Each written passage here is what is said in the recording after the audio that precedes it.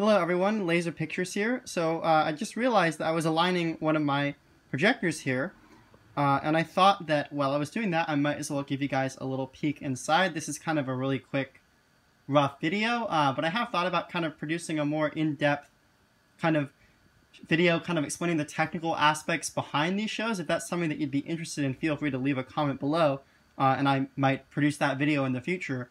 But for now, I'll show you guys inside a little bit of background about this projector. So this is actually a 5.5 watt laser projector that uses all diode technology. Many older projectors used something called DPSS, especially for the green and blue channels. But diodes are more stable, and basically, since they're just a solid state semiconductor, they're far less sensitive to things like temperature changes, which makes it very ideal for a laser projector that is used in kind of a wide variety of applications. And these don't have any problems even on chilly nights. And these were actually my main projectors. This one and the other one, it's exactly the same. These are the main projectors I used to draw those lines on my house on Christmas. So I'll show you inside, just removing the lid here. It looks very complicated at first, but really there's only kind of a few key components here.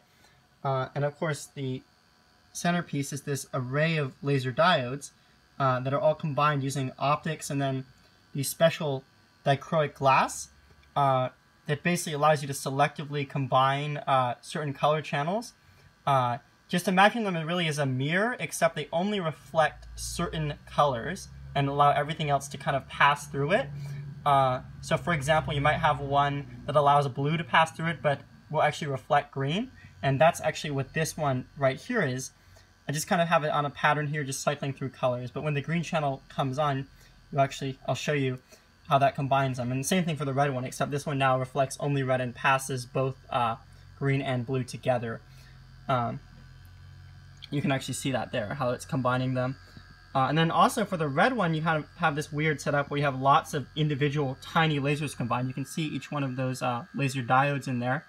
And the reason that this is done, since this is actually a rather nice projector, that improves the quality of the beam. But it is a little bit of a nightmare if any one of those tiny little mirrors in there gets out of whack. Luckily, that hasn't happened to me yet, and I've only had to adjust a couple things in here, like I was doing today. I actually had to fix the two green ones to put them back on top of each other. There's also kind of this interesting set of prisms in front of the blue laser, and that's actually to correct the rather crappy output of the blue laser. The blue lasers are available in very high power single diodes, so that's why there's only one. The least number is required, but they have to add some additional correction, again, because this is a nice laser. A cheaper one, they may not.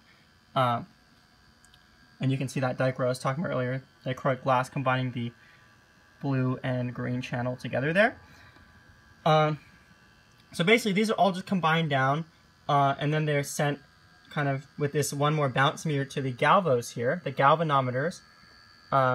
You could think of them as essentially really accurate motors, and they're actually the way that all the laser images are scanned. The bottom mirror there is the x-axis, and the top is the y, and together they're actually moving to draw the pattern over there that's being projected, just at about, in this case, about 20,000 points per second.